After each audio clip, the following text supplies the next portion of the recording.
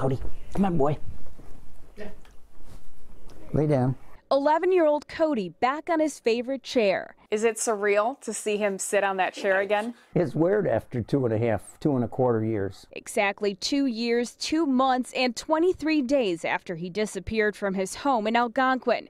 The Siberian husky has returned home. When he got home here, he went right back to that chair like he always had. Armin Ravisa sat next to the empty chair 2 years ago. He'll jump in this chair right here and watch TV.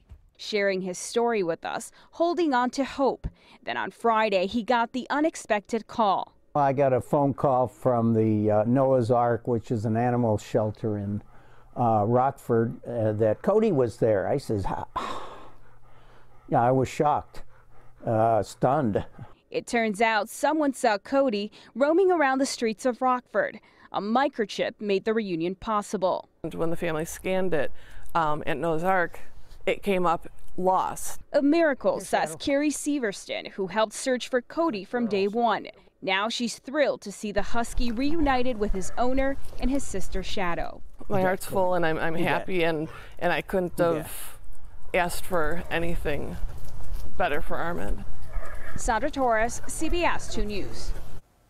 Now, it's unclear where Kody was this whole time. He appears to be okay health-wise, but does have some breathing issues and will be going to the vet this week for a follow-up. You know, that's what's so interesting about those microchips. I didn't realize that they're not GPS trackers. They can't track the dog, but they give you so much information about that particular pet in terms of, you know, if it was a bred dog, who the breeder was, who the owners are, what shots they have. It's just incredible. And the fact that the family thought, hey, let's bring it in and scan the dog. You know, it's just modern technology. I was able to find my dog that way once. Really? Yeah. Oh, good stories. It was a very nice thing to be able to get your dog back after that.